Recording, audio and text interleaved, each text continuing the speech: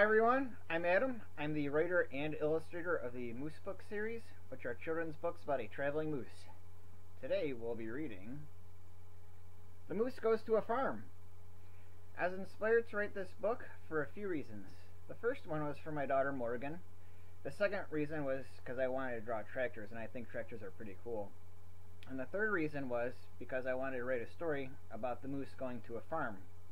This is the 16th book in the series, and like the rest of my books, they are all done in colored pencil. So, let's dive into the story.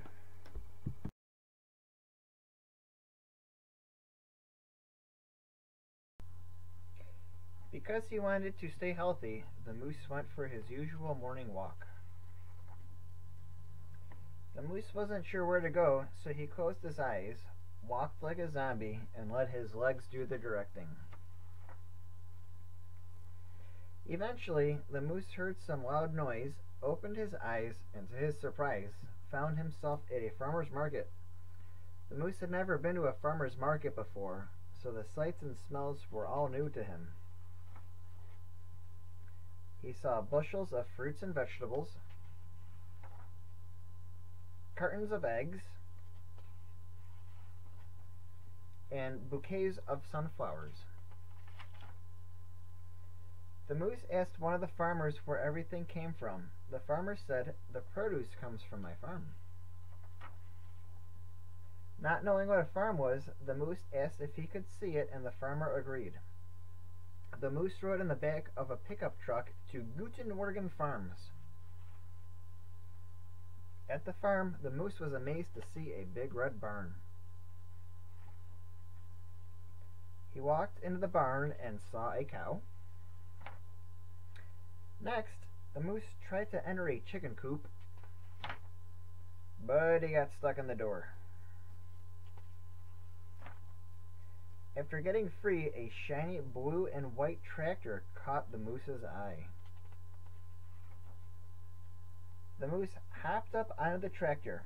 Pretending he was driving, but not knowing what he was doing, the moose pressed a bunch of buttons, pulled a bunch of levers, and turned a bunch of dials, when suddenly the tractor fired up and started moving.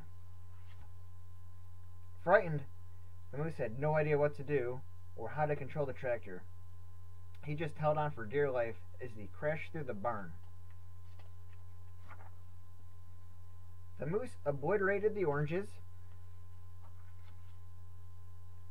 bruised the blueberries, leveled the lettuce,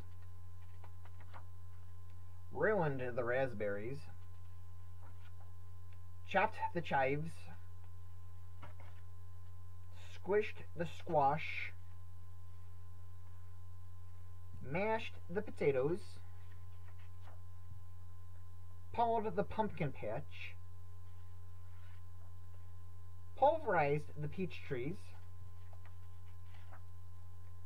annihilated the apple orchard,